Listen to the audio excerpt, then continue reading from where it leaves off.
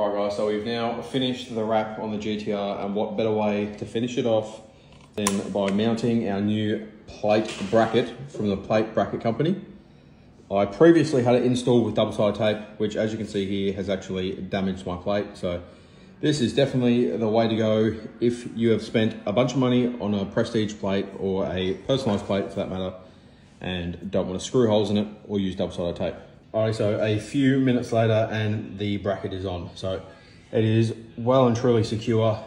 Just using the two factory holes that the GTR comes with.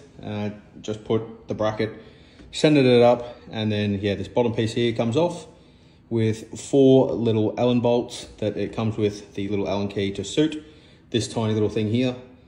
Slides in, plate goes up, and tighten it back up, and again, that is like completely tight. So much better. And I actually got to delete the bracket that the GTR